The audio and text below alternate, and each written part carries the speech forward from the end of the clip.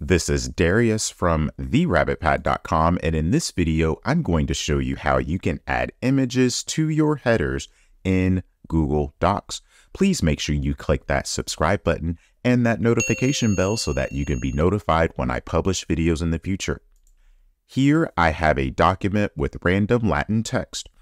Suppose that I would like to add a header with an image. This is how you do that. Double-click at the top of the screen to open up the ability to add a header.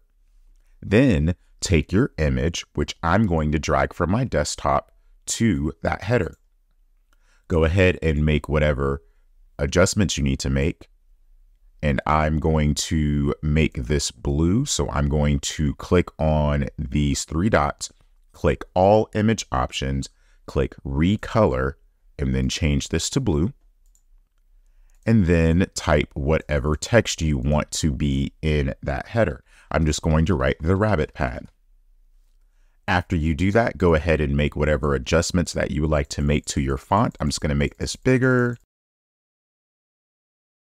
And then if you would like the ability to move the picture around more freely, click the picture where this wrapping set of options will appear, click wrap text. And now I'm able to move the image to a place that is more suitable to how I like it. And now I have a header with an image that will appear on each page. So this video shows you how to add an image to a header in Google Docs. If you found this video helpful, please click that like button and subscribe to this channel to view more helpful videos in the future. Also, please be sure to visit my website at therabbitpad.com.